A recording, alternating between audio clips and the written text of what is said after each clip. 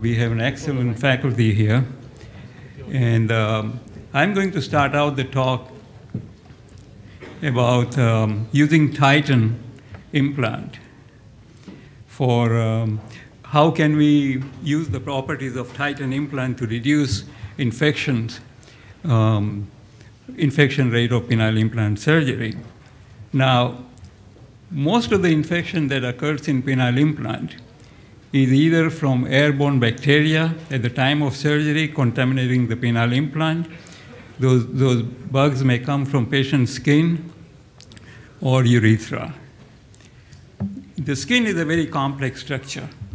It has sweat glands, sebaceous glands, hair follicles, and even though we clean the skin with betadine, it is almost impossible to clean the sweat glands and sebaceous glands, and the bacteria can keep coming out of those glands. So during the surgery and contaminate the penile implant, so we tend to scrub the skin for about 15 minutes before we start the surgery.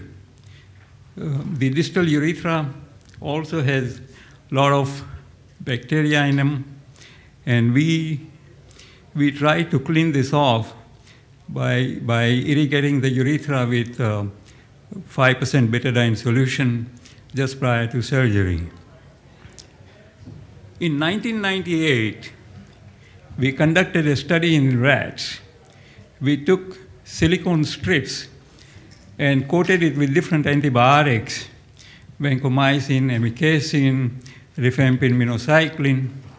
Even we used betadine. And we implanted those strips in the back of the rat, and then we contaminated the wound with Staph aureus, with a known concentration of Staph aureus. And a week later, we went back, we removed those strips, and found out which antibiotic was most effective in eradicating the infection. And we found that rifampin minocycline had a 0% infection rate. So that was in 1998, and 2 years later, American Medical System came out with a penile implant coated with rifampin minocycline, and it was called Inhibizone coating. Around the same time, a few months later, Coloplast introduced Titan coating. Now, Titan coating is a PVP coating, and when it comes in contact with water, the surface of the implant becomes hydrophilic. And when the surface of an implant is hydrophilic, the bacteria don't attach to the surface of the implant very readily. This coating is also like a sponge, and it absorbs water 30 times its weight. And we can make use of this property to deliver antibiotic onto the surface of the implant to provide bactericidal effect. So the PVP coating or Titan coating in itself is not bactericidal, but we can make it bactericidal by using antibiotics to coat that implant. Now, this was a study we did to study the attachment of the bacteria on the surface of plain BIOFLEX versus PVP-coated BIOFLEX, and we could show that there is a 30 to 40% reduction in the number of bacteria getting adherent to the surface of PVP-coated BIOFLEX implant. Then we repeated the same study that we had done for silicone strips by implanting into the back of the rat, and we could show that when PVP-coated BIOFLEX BIOFLEX strips were dipped into vancomycin, gentamicin solution, the number of bacteria surviving was much less than the controls or PVP than controls. So this shows that we can use BIOFLEX material to get the antibiotic onto the surface of the implant.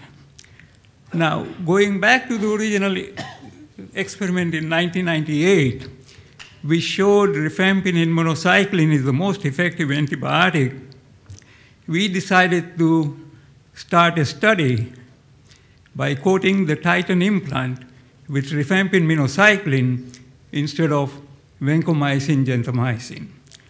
Now, instead of minocycline, I decided to replace minocycline with gentamicin to get a better gram-negative coverage.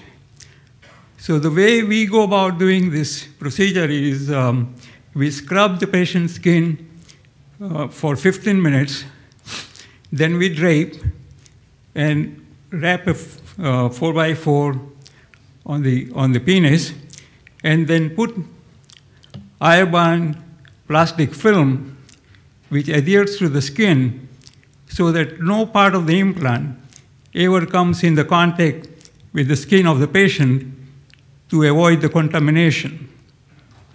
Then we make a little slit in the plastic film and remove the penis from there and wrap it again with 4x4.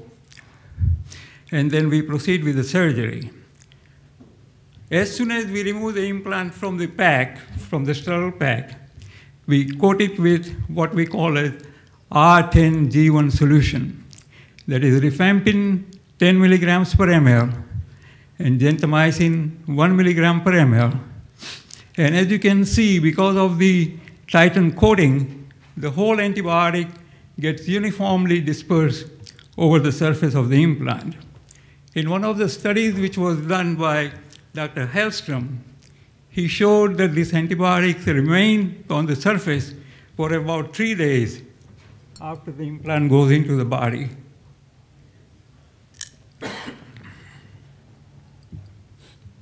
And this is the cylinder again coated with R10G1. We performed a comparative zone of inhibition studies to compare Inhibizone and Titan coated with R10G1, and we could show that the zone of inhibition is about 30% higher for R10G1 Titan than Inhibizone. And the same